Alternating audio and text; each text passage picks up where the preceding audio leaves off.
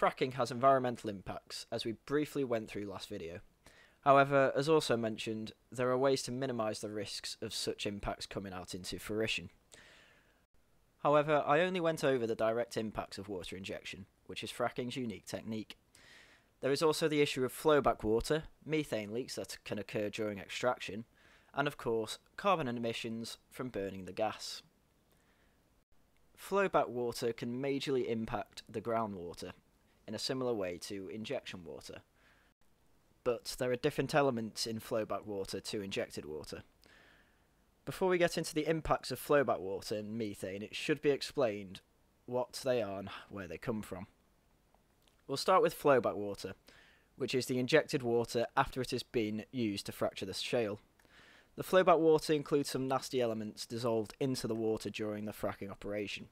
These elements include traces of poisonous metals such as mercury, and radioactive materials such as uranium. These are all natural elements in the earth, small amounts of which will be in shale. There is also the problem of target gases dissolving along with carbon dioxide and hydrogen sulfate. All in all, it sounds like a cocktail you wouldn't want to drink.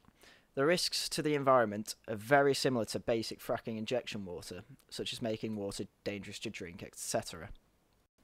An incredible surplus of flowback water is produced with fracking, with 350,000 to just under 600,000 litres being produced in the first 2 weeks.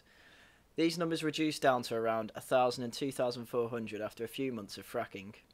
It may be obvious that this water is unsuitable to be allowed anywhere near the environment, but there are some options for the water to be treated. Firstly, you can drill another well below the impermeable shale and inject the flowback water below the shale cap.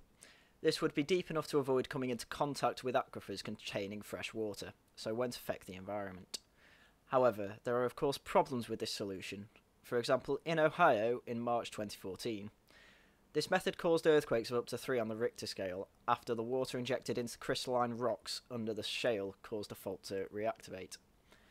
This was described by geologist Robert Skumal as an isolated case, and he also says that the earthquake could be felt but did not pose any risk. It also appears to be avoidable by UK regulations, as the injection would have been stopped much earlier as smaller earthquakes were detected days before the big one. The second solution is to simply inject the flowback water back into the well for the purpose of more fracturing. This is the cheapest and easiest option, probably why it's so common in the US, however it comes with the biggest problems. The constant reuse will concentrate the harmful elements in the flowback water, which can clog up the well, making the drilling pad completely useless until it is cleared, which I can assume is very, very expensive. There is also the higher risk of environmental damage should the flowback water leak from the well. Neither of these solutions would be allowed within UK or EU regulations, for fairly obvious reasons. There are 2 more remedies which are similar in method and can have parallel endpoints. The first of these 2 options is to treat the flowback water on site for reuse as fracking injection water.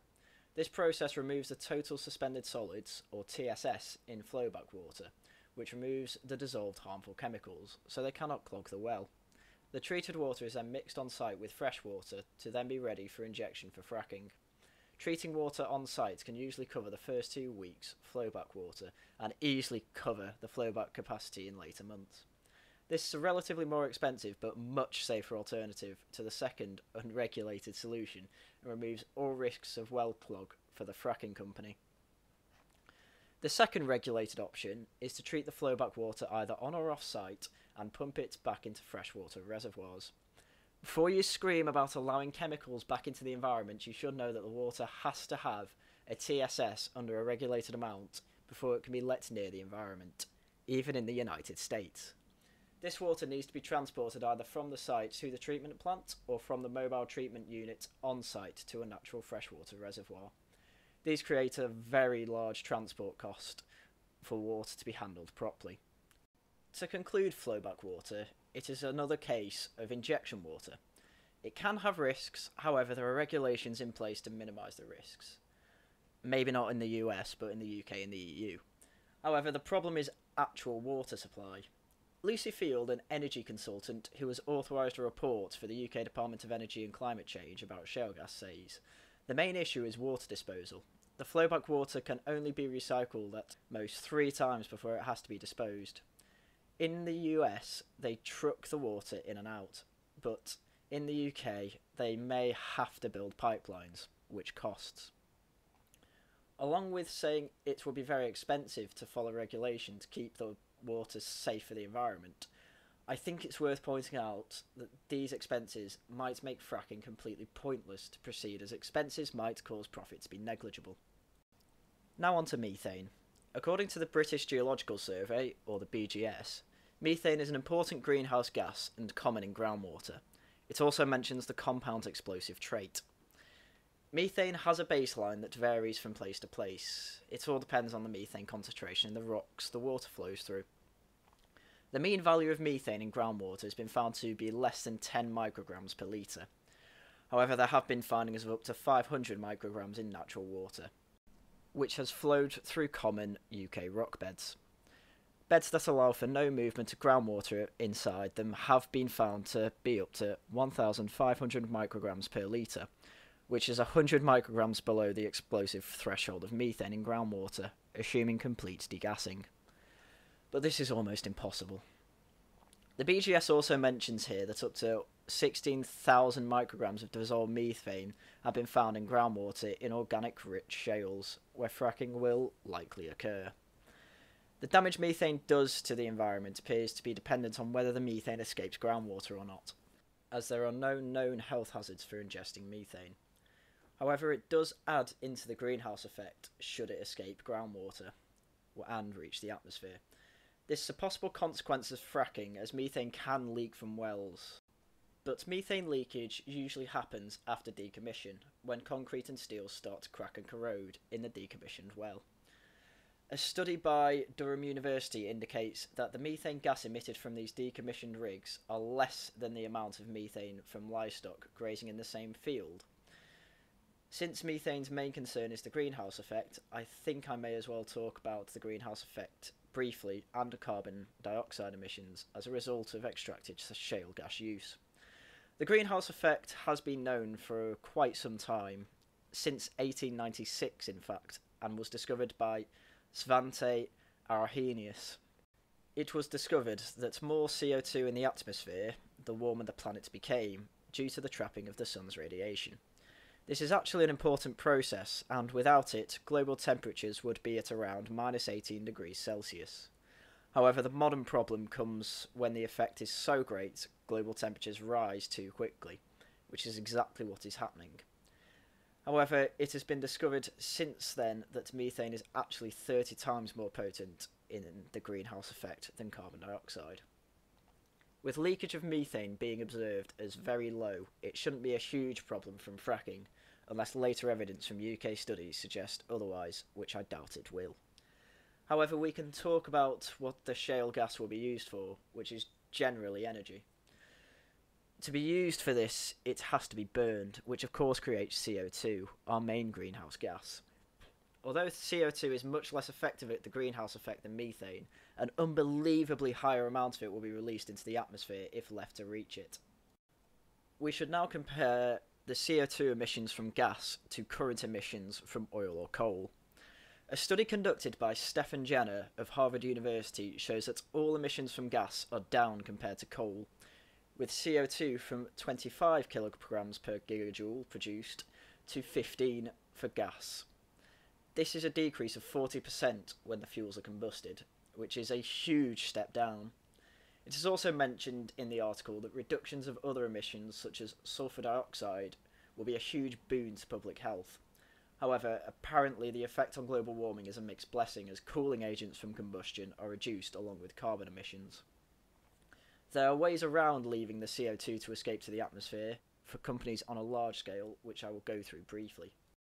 Firstly is carbon capture storage, or CCS, which is fairly self-explanatory from the name, but can be expensive depending on method. Firstly, instead of burning gas and allowing the carbon emissions to escape, you feed the emissions into a compressor, which will allow for transport of a large amount of CO2. This CO2 is then transported to a drilling site where the carbon can be stored under the surface at very deep levels. The CO2 will be stored below impermeable rocks to cap the CO2 so it never reaches the atmosphere. This method can be very cheap compared to others, as existing oil rigs have a drilled well below impermeable rock already, which must be good for storage, as extracted oil must have been deposited there for millennia. However, it can also be used to extract more oil or gas. By adding the CO2 below the earth, it can push oil towards the well to extract oil more efficiently as the reservoir dries up. The main problem is transport of the CO2. It will either have to be done by pipe, which can cause controversies, such as at the North Dakota pipeline, but it is also generally more expensive. The other option is to use lorries to transport the gas. However, the lorries release carbon emissions. Both these options aren't poor options, as both reduce the emissions by up to 90% for oil and gas power stations, which will significantly reduce the carbon footprint of the station. The second option I will talk about is direct air capture, a method in which CO2 already in the atmosphere is captured by what are basically glorified air purifiers. The huge machines, like the one on screen, are installed and filter out CO2 from the atmosphere, which is then collected for further use, much like carbon capture storage. This method is much more expensive than carbon capture storage, however it can be used outside of power stations, which is good for reducing the amount of CO2 in the atmosphere in general. Both of these methods can, and should, be funded by the taxation of fossil fuels, whether it be from fuel tax, carbon tax, both of which come at the cost of energy companies. Another use of these taxes from fracking and other fossil fuels is it can be used to fund infrastructure for greener energy solutions, but that's a topic for another video. In conclusion to the greenhouse effect, gas releases less carbon dioxide than coal. We may as well replace the 9% of our energy from coal with shale gas. Although I do agree the amount of greenhouse gases released into the atmosphere will still be too much, the solutions are on the table and already being done in Norway, so why can't we do it in the UK? This covers the biggest environmental effects of fracking, and all in all, with the regulations in place, it won't be too big of a problem. However, there is still the question of economic viability and possible profits for the country to go through.